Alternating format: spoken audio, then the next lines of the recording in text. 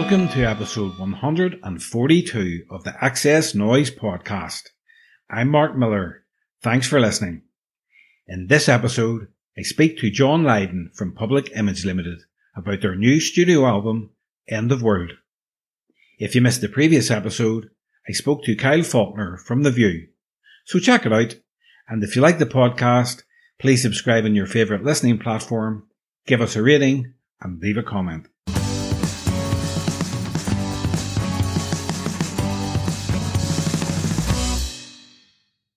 Public Image Limited return with End of World, their 11th studio album and first in 8 years. In this interview, John Lydon talks about the album and upcoming tour. We also discuss the Eurovision Song Contest, the Sex Pistols series, and how he is coping after the sad passing of his wife Nora. So sit back, relax, and enjoy the XS Noize Podcast with John Lydon. Hi John, welcome back to the XS Noize Podcast. Hello, good to be here and to see you. Nice. Absolutely pleasure to have you, John. Public Image are back with your 11th studio album, End of World. It's a brilliant album, but before we get into that, first of all, I'd like to say how sorry I am about the passing of your wife Nora from Alzheimer's in April. You don't need to go there, and please don't. I take that with a pinch of salt because it just brings up like sad memories. All right, everybody means well, but you know, if you think well beforehand, you wouldn't say it. Brings a tear to my even still, and it always will for the rest of my existence. All right. How have you been keeping? Have you been keeping okay? Well, the nights are terrible, aren't they? I'm in a big empty house without her. But, you know, it is what it is. I have to get on with my life. I'm very, very blessed with her because she got to hear this album before she died, and she loved it. Loved it more so than a lot of things I've done. Nora was always my favourite worst critic. Well, earlier this year, your love letter to Nora, a ballad called Hawaii, you put forward to represent Ireland at the 67th Annual Eurovision Song Contest. It's finished fourth in the public vote. Were you disappointed that the song wasn't chosen? No, because it meant I could go back home to my lovely wife all the quicker. She hadn't died at that point, and performing it live was heartbreaking. I mean, I was in tears doing it. I can't help that. The emotions run high. But what a marvelous show to give us the opportunity to do that. And to be able to show that to her when I sat down with her when I came back home was marvelous because she picked the pink suit that I wore and she recognized it. And, you know, that ain't bad for someone with Alzheimer's. But we were very, very close, very close. So it was an irony, but a delicious gift to be able to show that to her and to be able to write a song for her, you know, with that wonderfully sad and yet happy refrain in the song, Aloha, which in Hawaiian means hello and goodbye. And unfortunately, there's a major, major disaster in Hawaii right now. And does that mean I'm banned again? You know, when I did Open Up years ago with Left Field, the record was banned because a week after we made it, Hollywood was on fire and I was accused of profiteering and cashing in. And I hope that don't come round a second time. If anything, I think that song would be very empathetic to the victims in Hawaii. It's a wonderful. It's become a multi-purpose song. Brilliant, like the amount of cheery response, and I mean from cancer societies and all manner of illnesses. They understood what the song was deeply inherently about. Pure love. Yeah, I love the lyric. All journeys end, some begin again. We're here, you and me. Yep, all in here. So you know, it's there. It's on the album, but there are 12 other things that are very different in content too. Yeah, well, we're going to get to that. We're definitely going to get to the rest of the album. What made you choose to enter the Eurovision Song Contest initially? I didn't choose it. It was offered.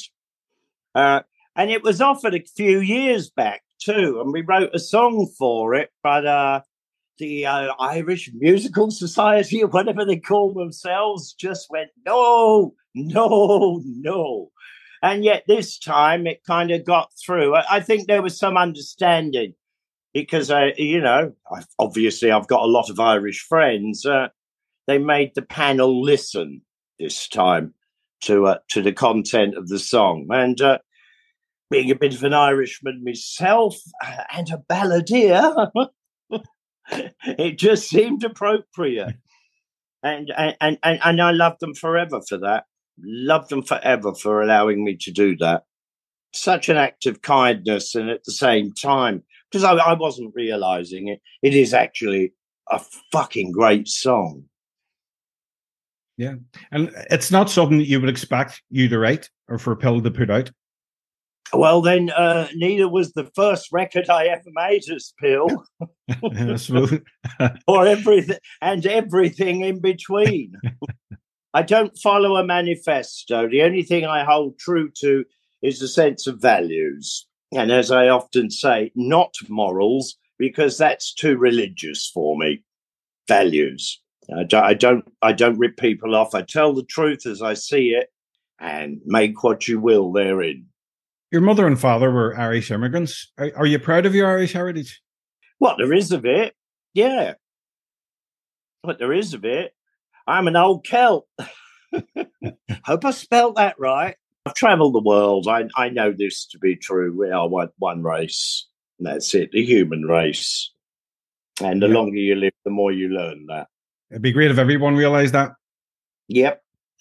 Well, it's a shame that what I see coming out of the modern institutions of education, shall we say, are just throwing out mindless robots, just so involved in political theory that they've lost the basic humanities, which is a real shame, and they're putting themselves in direct opposition to common sense.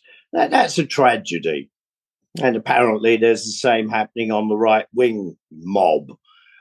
Neither of those work for me. I'm a person of common sense. I need two wings to fly. One is on the left and one is on the right. Right? It's just, that's how it is.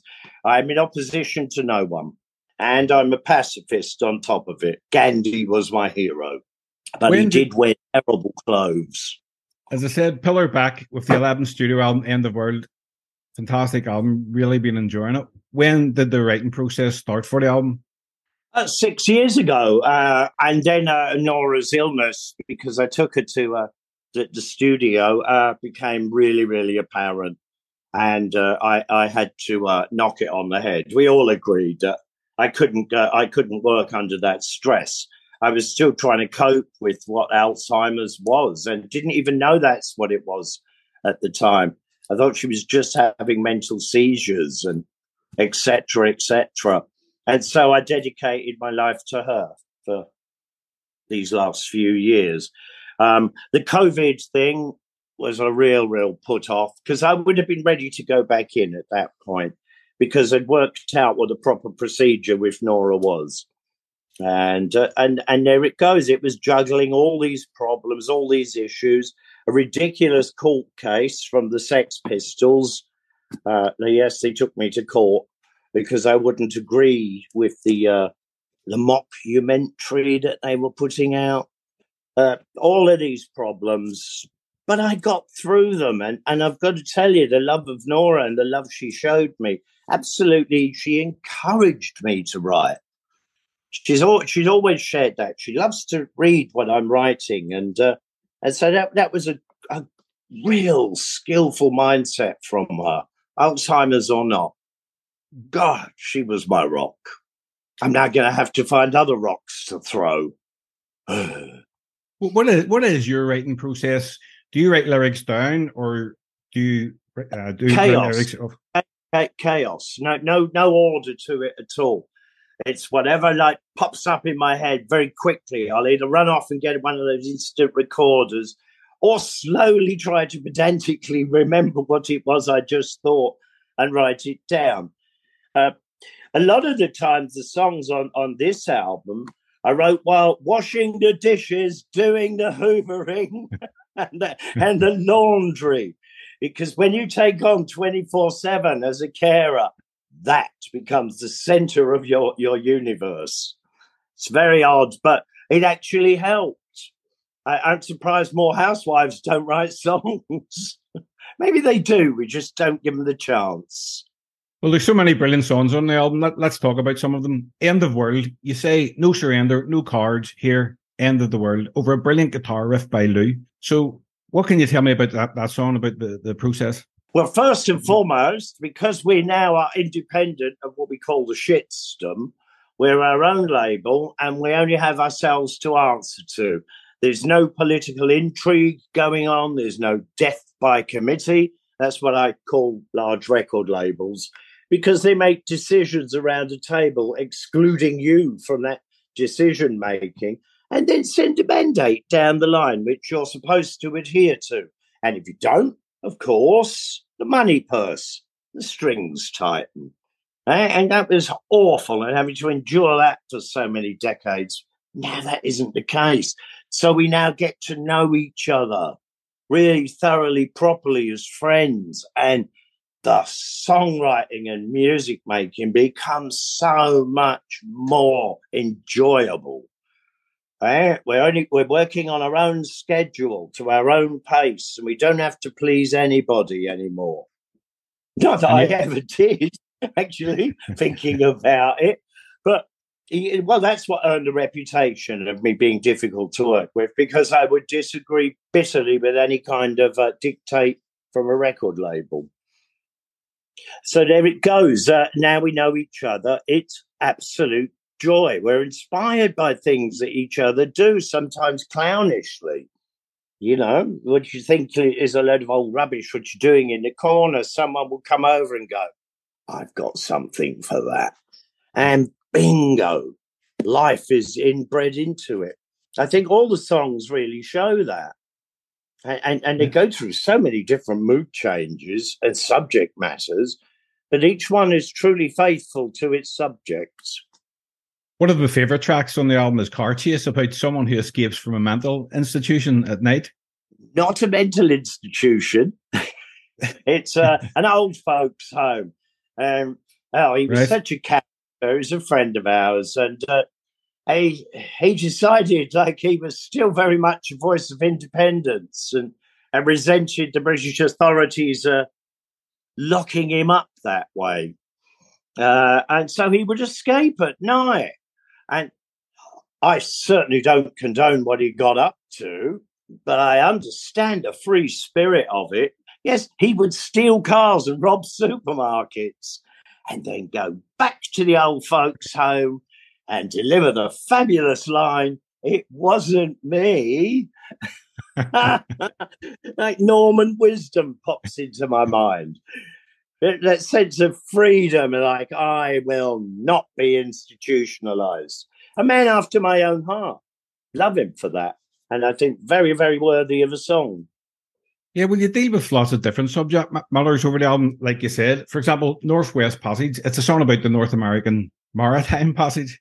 Sort of, yes and no, but it's also about the film Northwest Passage and right. A book I used to love as a child called Call of the Wild. So there's a key to it, which at the start, key word, hey, mushy, mushy. Well, that's the dog sleigh team. Like it's about escaping the problems of imminent death, you know, which is boredom and acceptance into the masses and stupid ideology. I stumbled on that word while cleaning the table. Ideologies, just a burst for freedom, a call of the wild. Yeah, fantastic song. Again, Lou's guitaring on this album. Wow. And Bruce and Scott are kicking up rhythms that are so rock solid. Fantastic. Yeah, absolutely. the freedom we have of knowing that we don't have to argue and squabble with record company execs, it's magnificent. It's a very difficult process being independent, because you have to play live to raise the money to be able to record again. It's that circle. But that is a worthy wagon wheel to be trained on. Yes, love it, love it, love it. Independence. You've got to be able to think outside of the shitstorm. Else you'll never be able to make records like this. And it's the longest pill lineup you've had in years. So you're a real team now. Yeah, because of that. We're responsible to ourselves. These are my friends. I wouldn't let them down, and I don't think they'd let me down. What can you tell me about the artwork you created for the album sleeve? Do you get the same enjoyment from painting as you do from music? Oh, I love painting. It's I wanted to be a writer when I was young, but it wasn't quite satisfying enough. I lacked somewhat in the descriptions, and as soon as I got into a band, that first band, who were magnificent until as of lately, I really, really loved the fact that I could put words to sound. It hadn't quite occurred to me. And wow, excellent. I never turned back. I found that extra gear that just plain writing was missing. And so I naturally got involved with the artwork, and because I was a bit of a painter beforehand. A hobby of mine is painting. It's not a skillful preoccupation. So the paintings are to give you that extra sense that there's even more than the words and the music. The pill's always been like that. There's always been an amazing design aesthetic, with right back, from their very first album up till now. Oh, well, it's important, isn't it? It's I suppose it refers also to my clothes sense, in that I like to exemplify the person that I am by what I wear. Now, that might be extremely contradictory outfits from one day to another, but that's how I want to represent myself. And that's what we do with the packaging, the whole thing. If you ignore that, then you're ignoring responsibility, and you leave yourself open to misinterpretation. Is there a meaning behind the album sleeve? Thousands of meanings. Thousands. If the closer you look, the more you'll see. There's all manner of things crammed into that painting. And who's on the horse? Is it Johnny Depp? It could be. When he played Tonto in that Lone Ranger film. Maybe there's a reference to him there. But he's basically on his horse standing atop a spinning world, and he's holding on a fishing rod, the possibilities of a better alternative universe. Talking about your first band, LFCF, is about your recent court case, as you mentioned earlier, with the Sex Pistols, about the Pistol series on Disney. You sing, "Give yourself a story, empty of history, and wrap it up in Mickey Mouse. And you're all liars, fakes, cheats, and frauds." Is it that obvious? Let me explain. The song itself is about the very first rehearsal the Sex Pistols had, right, where I was the only one that turned up. No show, the whole lot of them. And I was very angry and bitter and twisted at the time, and also a bit conceited. They're ruining my potential as a poet. I suppose that was creeping in my mind. So the song is a bit of self-mockery on my part to myself. And it's a very English way of insulting people but being kind. Because there's other songs there. Pretty Awful as a Girl, I think, is an even better example of that. It sounds like a non-stop tirade, but hello, that's my part of London. That's the way we talk. A bag of insults thrown at you, and then, but I like you. It's good repartee. The funny you say that about Pretty Awful. I mean, I've listened to the album quite a lot, but it was only today that song sort of revealed itself to me. It sort of sank in. It's a brilliant track. It's a love song in disguise, isn't it? Yeah. But the last time we spoke, the Danny Boyle Sex Pistols drama was about to be released. You hadn't watched it at that stage, so have you watched it since? And what do you think about it? Yeah. I call it a mockumentary. That's it. Period. The end. It should never have been done without me.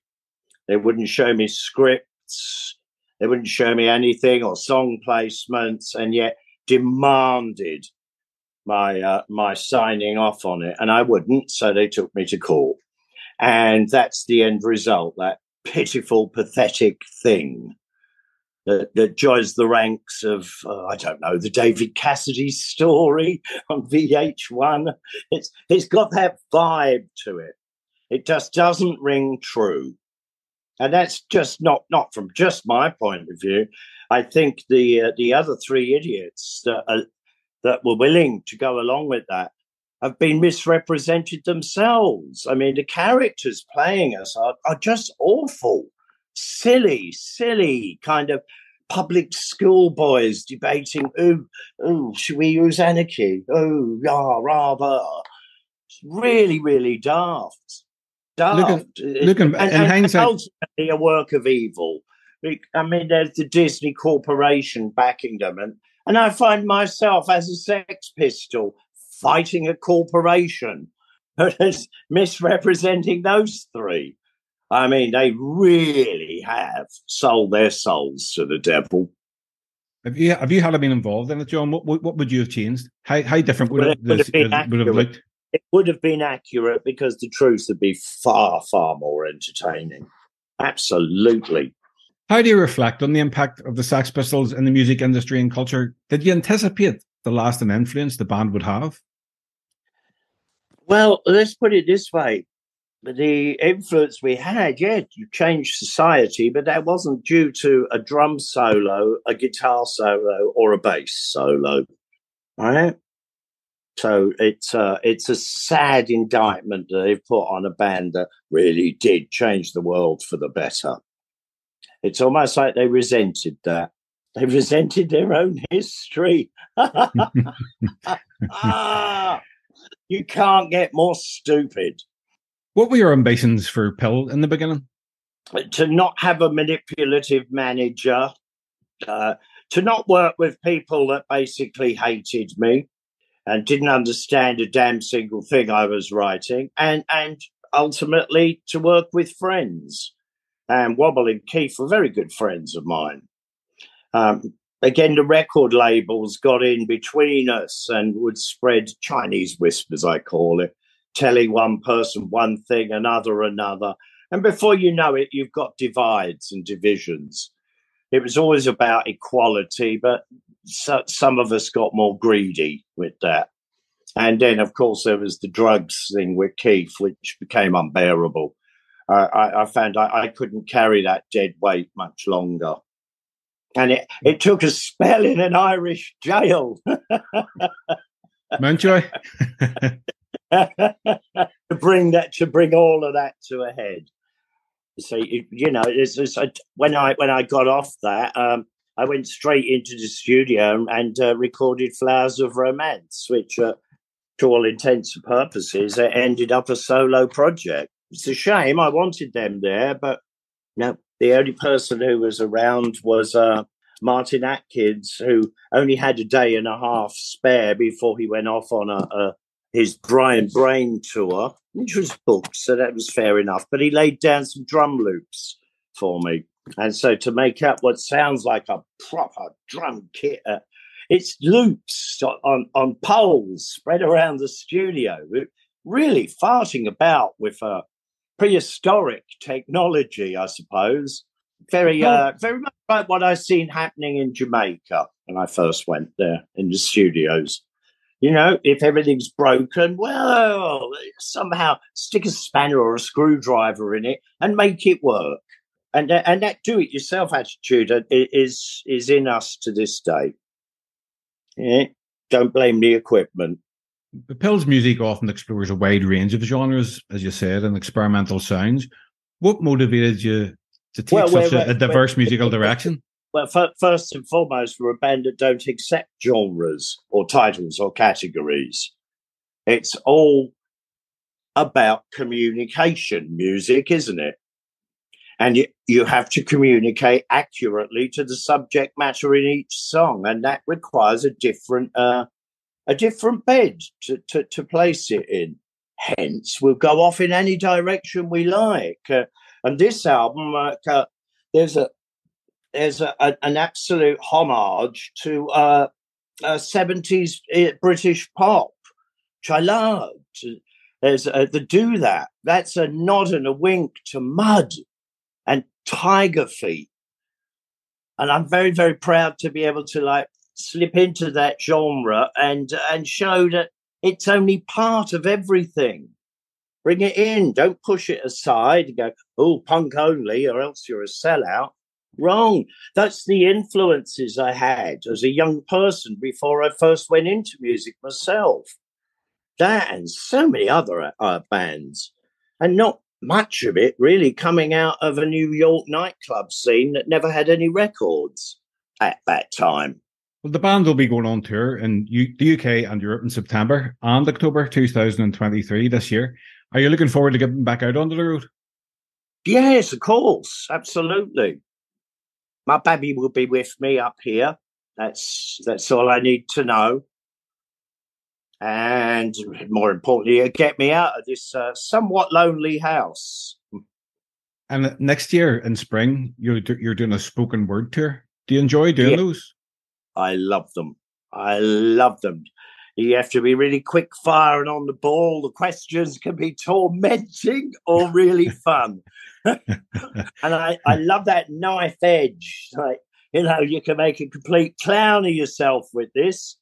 But I mean, isn't that the joy of life? When you first learn swimming, it's swim or sink. Same thing. I like that a lot. And I end up making great friends because there's no script. It's a little chaotic and shambolic, but it's a guaranteed high entertainment. A bit like stand-up comedy with improvisation. But it's all based on the truth. The answers are all to truthful questions. Of course, it can waver into what's your favourite colour, at which point I will be lying. I must score that question out for this interview then. Well, colours have become political, haven't they? I'm Jason in his multicoloured raincoat, thank you. What's more fulfilling, being on stage or being in the studio creating the music? Before you go on stage, it's absolute fear for me.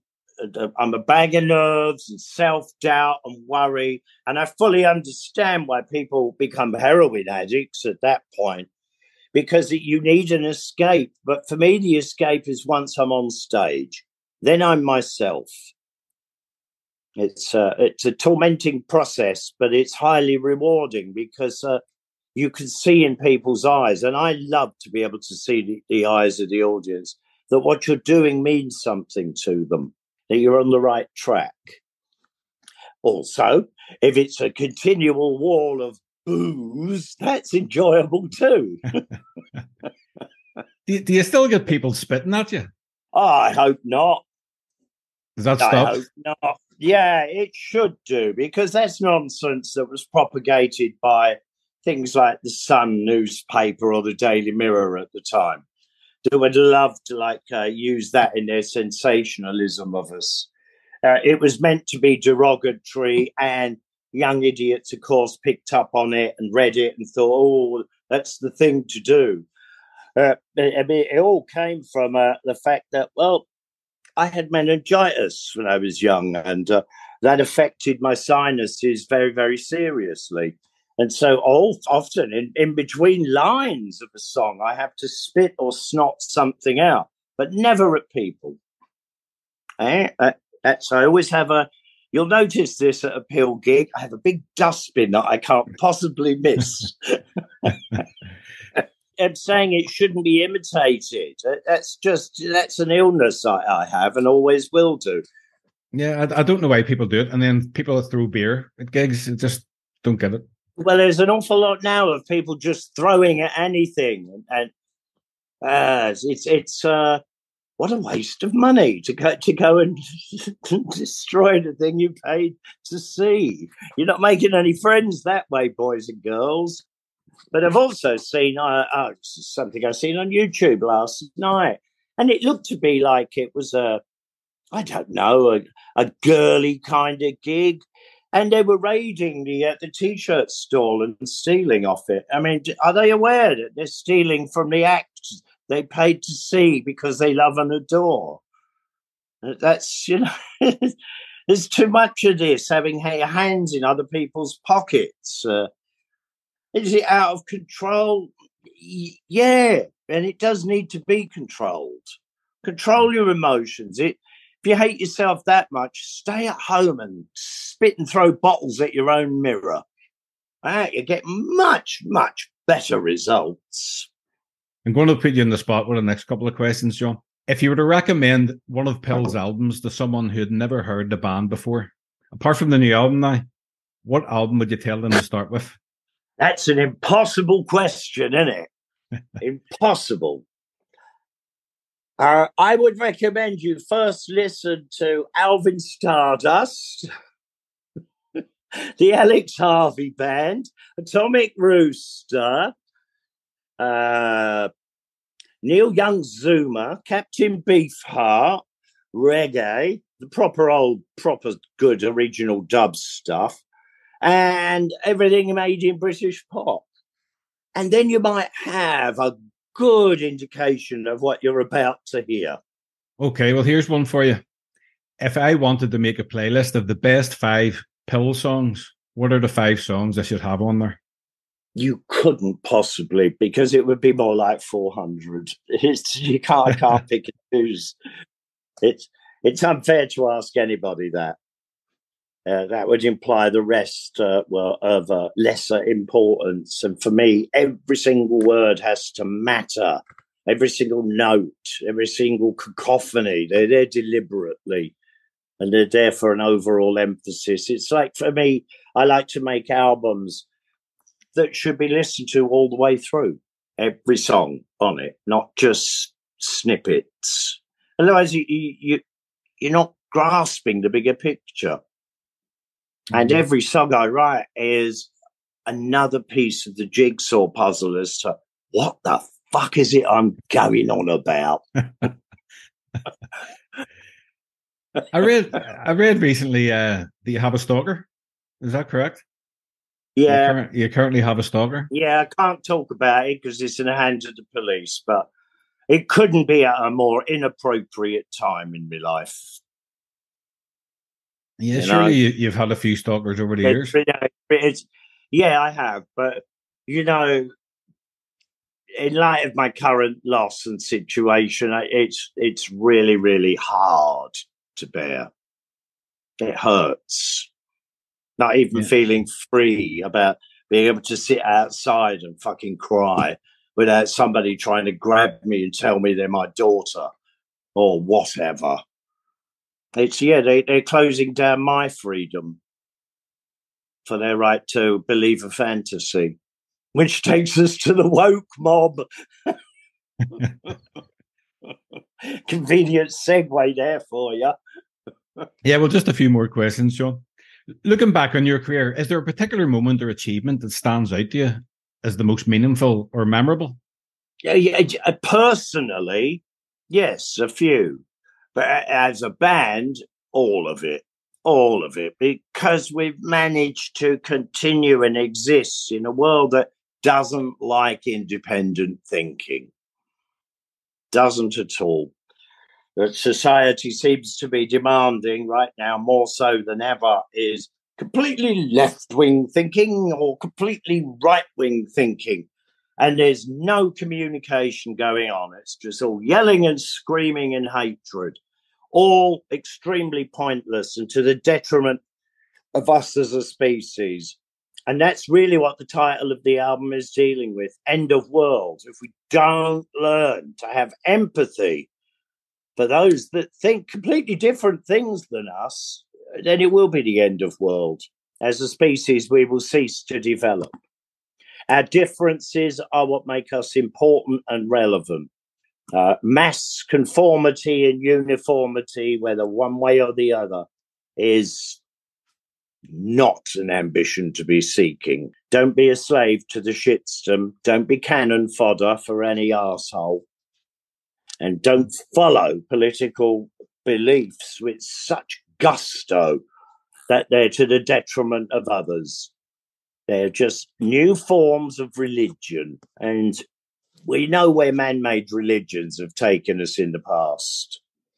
The division is overwhelming. This us and them, this is where we're going so wrong. It should be us and all of us. Divided, we will fall. I don't mean to be ranty about it, but these are my beliefs. The answer to the question, what is your sort of, if you look back and go, well, I really enjoyed that. This was a real highlight of my career. Well, I suppose, bloody hell, I'm actually playing Northern Ireland after all those decades. That was a great gig. I was there last year. It was a fantastic, friendly atmosphere, you know. And let's face it, Northern Ireland's publicity machine preceded it, much like my own. Well, unfortunately, it's not all on that negativity proved to be a lie. It felt to me like a family affair. I felt I'd come home. Magnificent. North and South were there, East and West, even some Polish tourists. The Polish were a hangover from when they rioted in Belfast a couple of years ago. Yeah, that's right. So why is it not on the tour this time round? Lack of availability, can't get the halls. This is the major problem. It was the same last year. After the COVID lockdown, everybody's booked everything. You'd think I'd have a name that could pull and guarantee a studio. No, it's now everybody needs the money and they'll take the booking from anyone. And so you have to join a queue and a list. Eventually we will be there. It's like all tours with Peel. We start out with a set number of dates and then we expand. Well, good. Hopefully you do. Yeah, I'll expand as much as my beer belly is. If you could go back and relive one musical moment from your career, what would it be? Well, it would have been the first Sex Pistol rehearsal that they never turned up to. Well, they did eventually.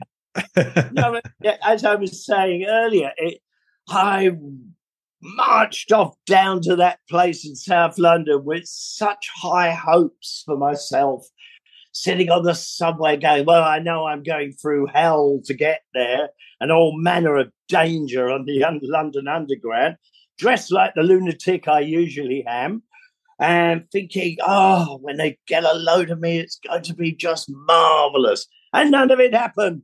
So, of course, I want that again and again and again, because it slaps you back down into reality. And that's very much exposing my true nature in that I don't see too many negatives. I just see them as waiting to be positives. It's something my mum and dad always instilled in me is don't let the bastards grind you down and don't wallow in self-pity because that'll get you nowhere. All you're doing is arming your enemies. Make the best of whatever it is in front of you that you're given work.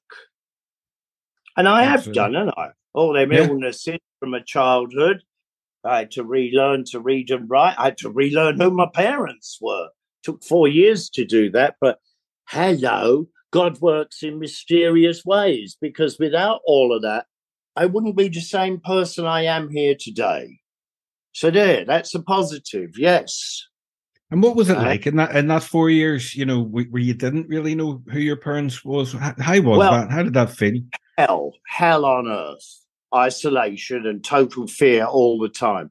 But there's the positive in that helped me understand Nora's Alzheimer. Now, I had the prospect of recovering. I didn't know that at the time, but I did. I recovered. But I knew Nora wouldn't. I knew it would get worse and worse for her. And so I was able to have the empathy of experiencing just a touch of what it was she was going through. And I really, really loved looking after her in that way and making her days better. It's the most fun we've ever had.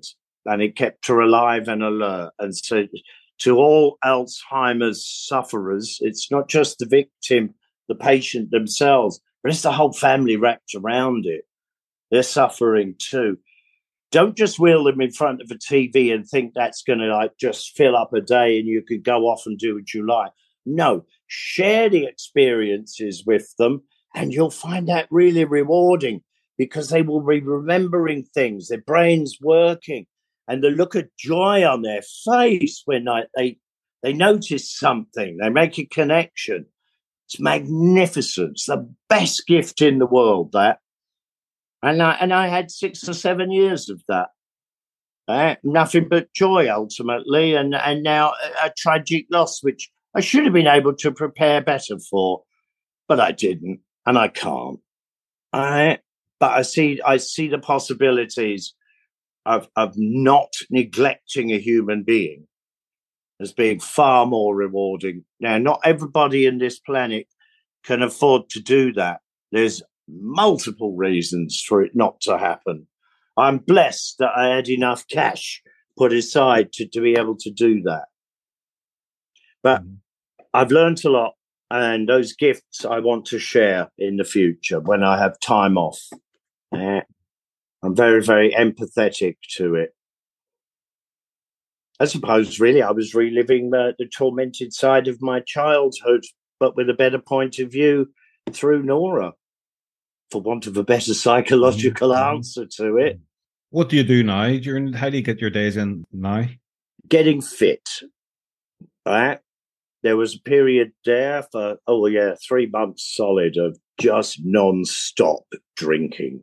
And I wasn't getting drunk, and it wasn't helping push the sadness away. And I stopped, and that was hell. Right? But I'm getting better.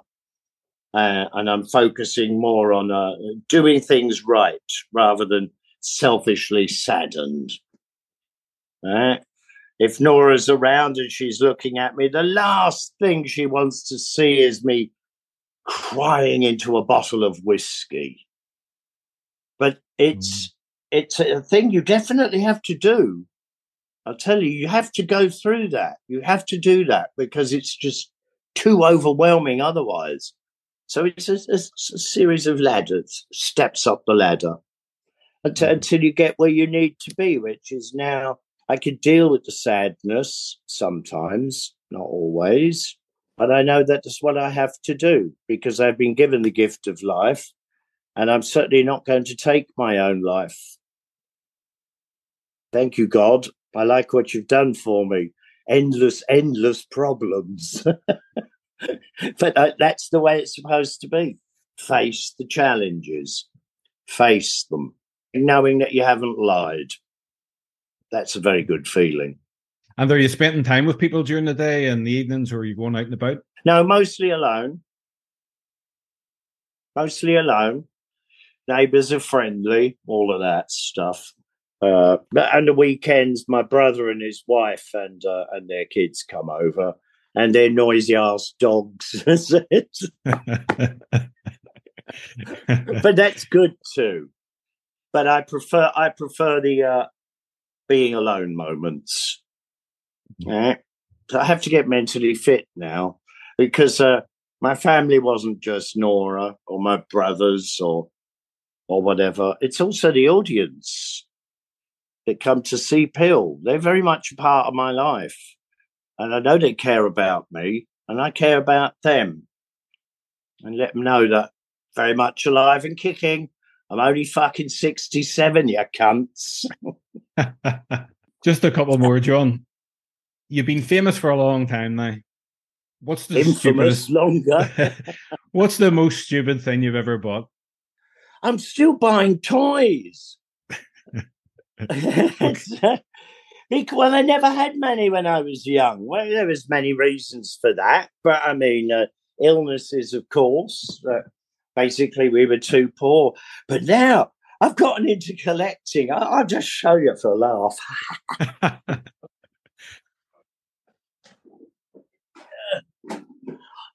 London buses in tins. Wow. These ones had Scottish biscuits, all eaten, of course. I like the ones with toffees. They're all over the house, and I like them because they're tins. All right, there's a hobby. Yeah, Johnny got one. And you're a lover of books. Are there any books you've been reading recently that you could recommend? There's books all over me. At the moment, learning Japanese. I'm absolutely rubbish at it, but I can read a menu in Japanese fluently. And a French one, so that's telling you something. I may be fat, but I'm well fed. I know my culinary delights. So last one, John. What are you most grateful for being able to do what you do every day? Yeah, well, I've had to fight for that, haven't I? And I suppose what I enjoy most was the fight to maintain a sense of independence from the shitstorm. Yeah, that brings me a sense of joy. I know it could all fall flat on my face in a flying fart second. But, hello, God, I've given it a fucking good go, and I. I'm not a physical fighter at all. As I said, Gandhi is my hero. But I am mentally inexhaustible. And my enemies know this to be true. Hugs and kisses, enemies. So, John, is there anything you'd like to mention before we wrap up? Can't wait to get started, really. Yeah, again, it's that same sense of fear. I hope I don't let people down. But I find that to be a really enjoyable kind of torture. I've read a lot of books of mostly actors on this subject of stage fright and how they deal with it. Fantastic. I've learned a lot from actors. Mind you, they go on and do something false and fake. But it's the same kind of thing. You need to charge the batteries with all that negativity before you can go out and do something positive. Yeah. Yeah, and let's face it, the chance to be on stage and tell it as it is in your own existence in the most honest way you can, that's a reward. That's worth it. Well, hopefully we'll see it in Belfast or Dublin at some stage down the road. Yes, don't bring your own bombs. Yeah. The only bomb there will be me. Absolutely. Let's hope not. I know, bad humour. Just don't be wearing a bomber jacket either. Oh!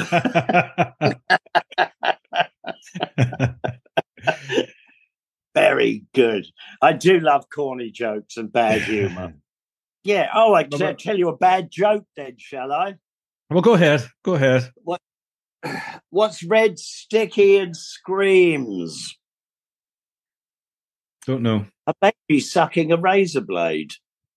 Now, tell me that's not the worst joke ever. No, it definitely is. Yeah. That's why I'm not a stand-up comedian.